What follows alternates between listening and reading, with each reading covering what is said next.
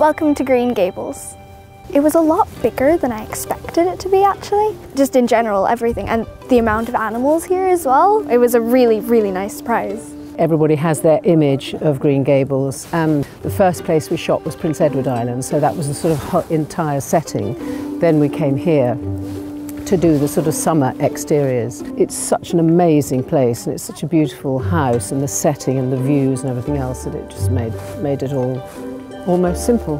And then we went into the studio, and it's incredibly brilliantly created. It's totally believable for the period. It's stark, practical, minimal, and we try to approach it in a documentary fashion more than a fiction fashion. So of course we make sure everything looks good and it's easy to stage the scenes in it, and we have to work with natural light a lot also because we're a period show. So you really have to think about where we place the windows and all that. But for the rest, I mean, we just try to be, you know, the plain truth. No frills, no fuss.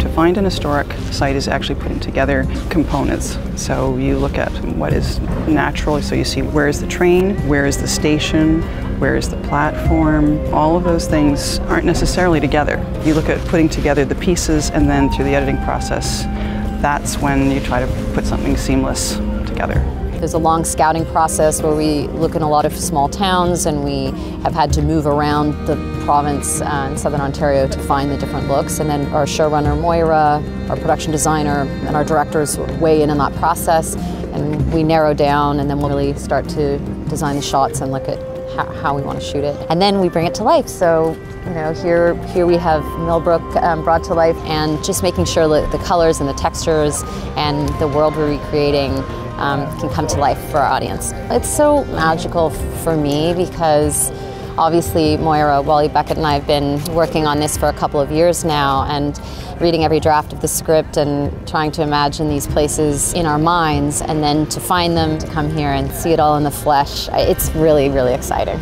And I think they've done a fabulous job. It's so much more beautiful than I could ever imagine it to be. It's utterly glorious.